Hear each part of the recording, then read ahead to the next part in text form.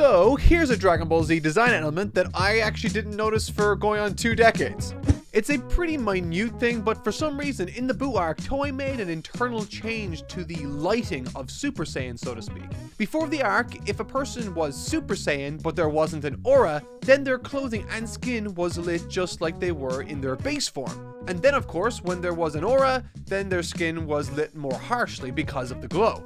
But in the Buu arc, they changed the logic here because Super Saiyans, even when there isn't an aura, had a different skin and clothing tone when they were in their base forms. And again, I'm aware how niche this is, but it kind of breaks my brain a little bit. Like, does this mean their hair is emitting light at all times? Or I'm kind of lost here. Help me out in the comments.